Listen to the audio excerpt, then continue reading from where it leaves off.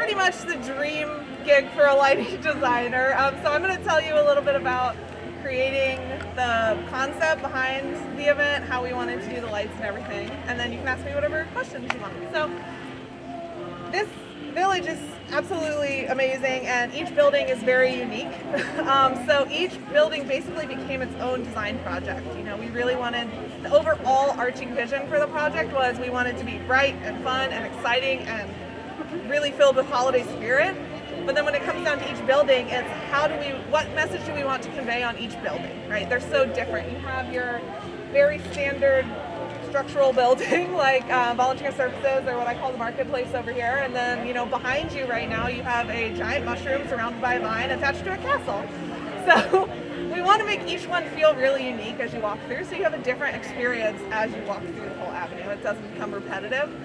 So, you know, I actually started with Town Hall, which is the biggest building, I think, on the street. So it was, you know, what traditional holiday feel do I want to convey? And that became candy canes. So that's what we made happen here. And then when it comes to a more simpler building, like Marketplace, you know, we really wanted the, you know, your traditional color feel, but let's make it sparkle. Let's make every fifth bulb twinkle, you know, let's still bring some excitement to that traditional feel, because it's not boring. And you can see as you walk through that they're still working on this roof right now, so that's kind of exciting to see.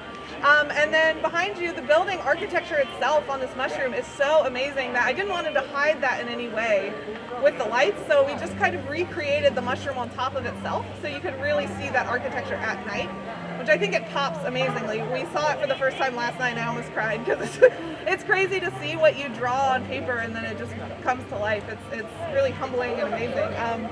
So as you walk down the avenue, you'll kind of see each building has a different feel. These buildings are the most complete. We started over here and we're moving that way, but you'll see on Starlight Scoops, you get a nice spacey 50s vibe, which is really fun. We've got our wish tree here, which is right now purple, but for the event will eventually light up with twinkles representing all the wishes that this organization has granted. And then when you get over to the villas, you know, it was 45 different villas working with 45 different companies with different brand identities. So each one was, again, its own project.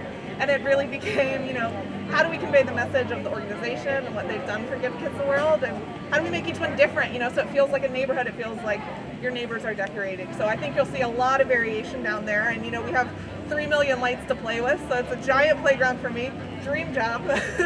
But do any of you have any questions about the creative process or the design in general? What experience do you have? What, have you done anything like this before? Yes, so I've been a lighting designer for 8 years, and I have done a couple holiday projects in the past around Orlando, and before that I was working at a theater in North Carolina, so I have a lot of theme park lighting experience, which translated nicely to this village.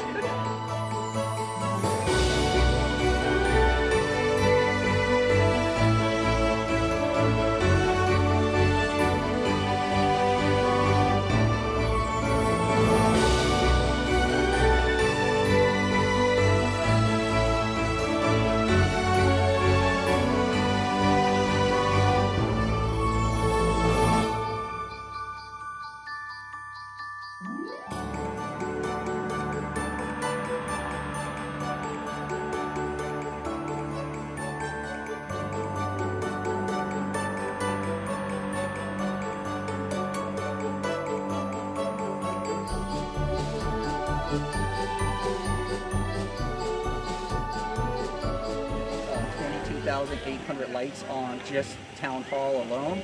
That's 480 labor hours. So 12 technicians for 5 days working in 8 lifts just on that building. Heights range from 45 feet up to 80 feet for the clock tower. And the technicians spent, 2 technicians spent about 3 days just on the clock tower. So we are putting on this whole event with love from our volunteers. So pre-event, so pre-November 13th, we're asking volunteers to come out between Monday and Saturday from 9 a.m. to 3 p.m. and help us string lights across the property. In addition, we have 3 weekends where we're trying to really push it, or we're calling it the Blitz. That's this Saturday, which is the 17th, next Saturday, which is the 24th, and November 7th. We're looking to get about 150 to 200 volunteers out each one of those weekends. As you see behind us, this is just a group of 6, so if we can get many, many more of them, we can cover more of our 89 acres across the property.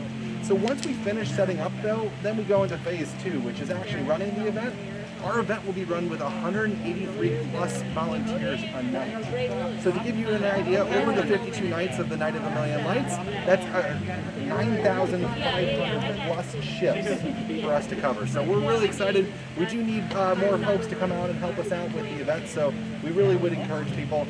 If somebody hasn't volunteered before here at the village and they want to become involved, they can go to gktw.org/volunteer, and we would love to help them out. We're doing virtual orientations run by the beautiful and lovely Christine, and you'll hear her voice and mine, and we'll definitely guide them on along with it.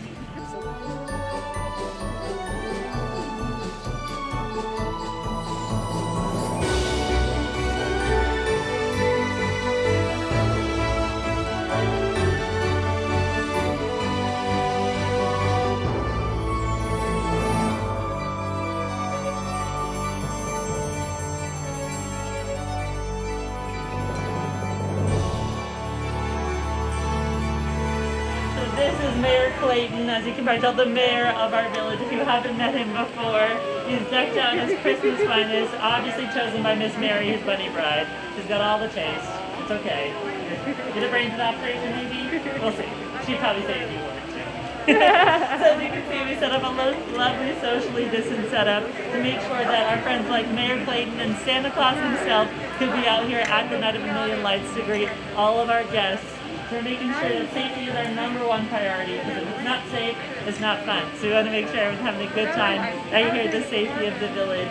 So Mayor Clayton will be set up in locations like this with his friends Murphy, Miss Mary, Sprinkles, and of course the big guy himself, Santa Claus, who will be meeting guests under that gazebo, which will soon to be lit up, of course, in its finest. Only the best for the big man himself.